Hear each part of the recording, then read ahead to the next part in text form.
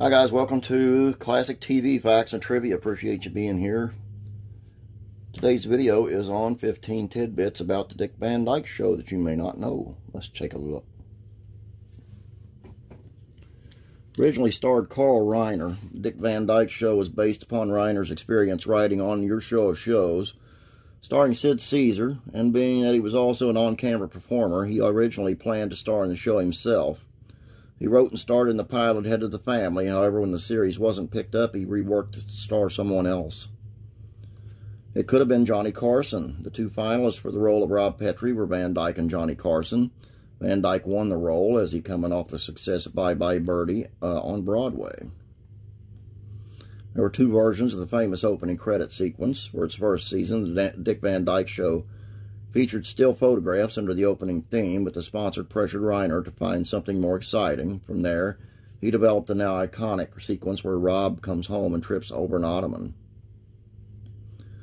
Mary Tyler Moore pants were a problem. While she was playing a homemaker as Laura Petrie, the character did challenge some TV and societal norms in the early 60s. One of them was the character wore capri pants instead of the dresses every other TV wife and mother wore at the time.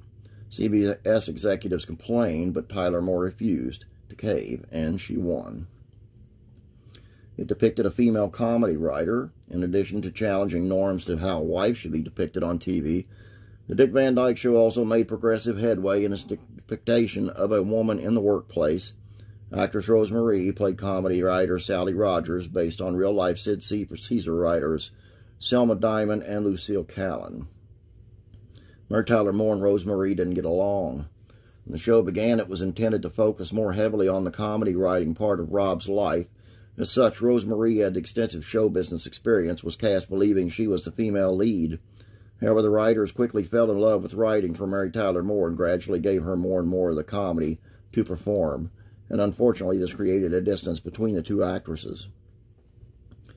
Procter & Gamble saved the show.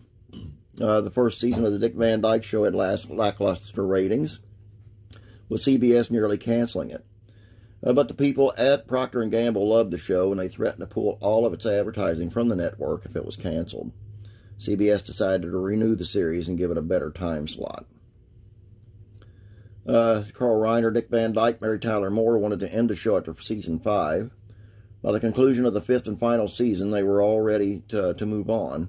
The latter two wanted to pursue film work, and Reiner cited the production schedule as his reason, since the seasons were over 30 episodes back then.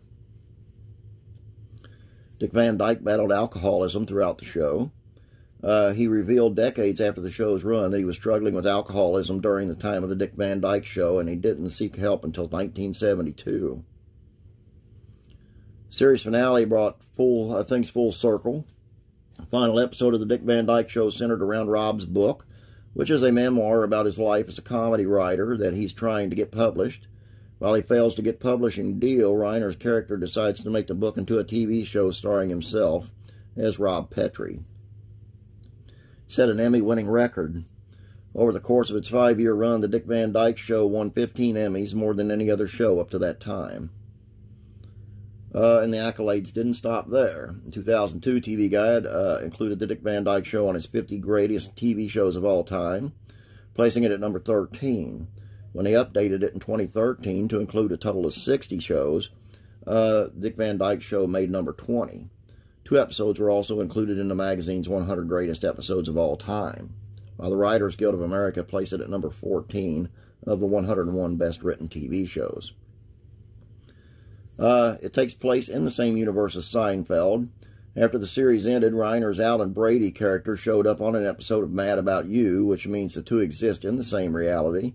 Additionally, Mad About You is a crossover featuring Michael Richards as Kramer from Seinfeld. In 2003, TV Land produced an animated special called The Alan Brady Show, with Reiner, Van Dyke, and Rose Marie all doing vocal performances, to show what an episode of The Alan Brady Show looked like. And then the following year, CBS produced a special Dick Van Dyke Show Revisited with surviving members of the cast. The premise of the Ray Romano hosted special saw Alan Brady calling upon Rob and Sally to write his eulogy before he died.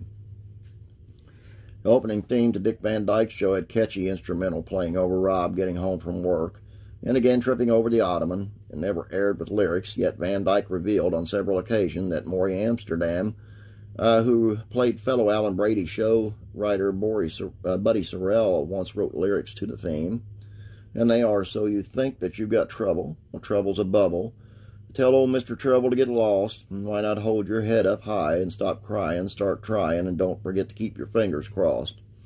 And when you find the joy of living is loving and giving, you'll be there when the winning dice are tossed.